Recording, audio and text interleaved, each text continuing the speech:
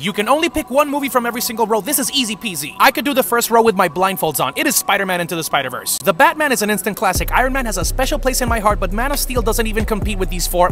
Spider-Man is it. The second row, are you even serious? Spider-Man is my favorite character, but there's gonna be a lot of recency bias for this one. It is Avengers Infinity War. Simply put, to me, it's the best MCU movie so far, so let's move on to row number 3. Honestly, this is the hardest row. A lot of people say that it's overrated, but Civil War was superb. Endgame was a solid conclusion to one of the biggest sagas in cinema, and you know how I feel about Spider-Man 2. It is beautiful, sexy, great success, but the correct answer is The Dark Knight. Moving on to row number 4, even though First Class is amazing, the only movie that has a chance to compete against Logan is Watchmen. That's a top 3 superhero movie. Hugh Jackman should have gotten nominated, and if you picked anything else outside of Logan, it's probably because you didn't see the movie.